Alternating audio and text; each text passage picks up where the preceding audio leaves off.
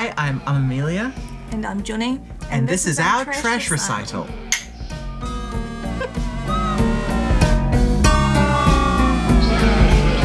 It started off as kind of an unlistenable demo in like the first like big lockdown in Auckland, and then we got money from the government for it, which was nice but did cause terrible delays. Yeah, it was kind of like we'd worked a lot on different things for your album, but it was your album, and this one happened to just sort of end up in that pile of things we worked on as well.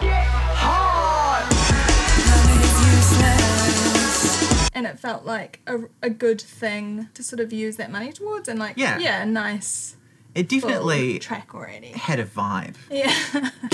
Oh, we're doing the intricate beat. It's not that intricate. Oh, yes, now I hear it. I mean, I guess I go, get You will like send me a thing with you kind of singing over it and be like, can you sing this? And then I'll like record it on my phone and send it back and you're like, yeah. 3, 4.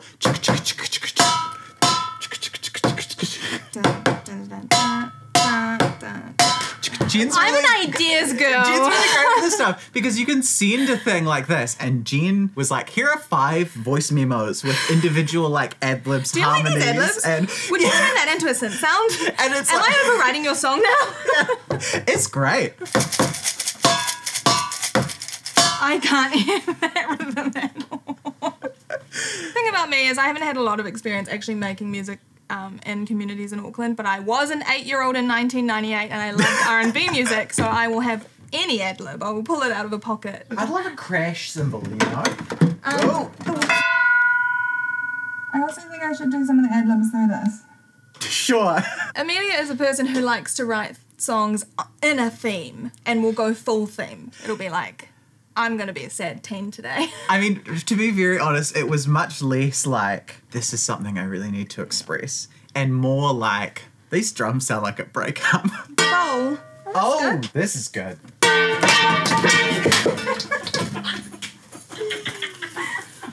So there is like a 90s UK rap guy called MC Duke, and he's like very important in the legacy of like UK jungle music because he used breakbeats in his like hip hop music and released a whole record of just the drums, and they got sampled heaps. But not only is there a record of just the drums, but there's also all the acapellas.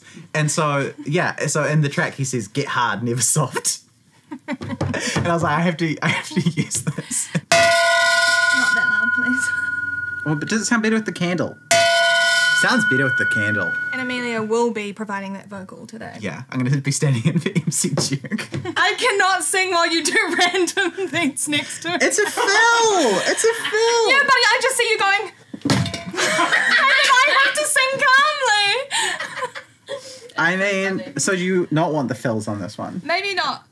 I think it's more interesting if you say what it's about. Ooh. So I think this one I'm always imagined like a 2000s lovelorn teenager. Yeah, absolutely. I think the train station in the song is definitely the Kingsland train station. Oh. I guess I had assumed in my brain that it's the rest of the song is taking place at the station. Maybe there's a lot more to the story than I had thought of. Get hard! It's the morning, 4 a.m. And the footpaths wet with rain, and the cold gets through your clothes. Used to know the way to go.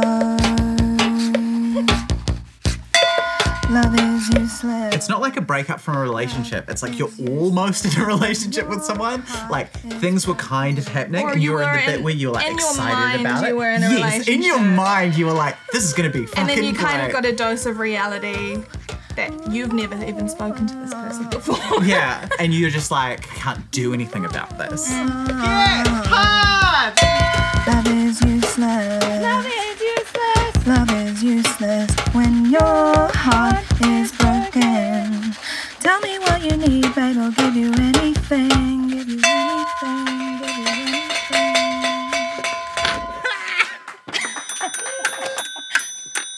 Oh my gosh.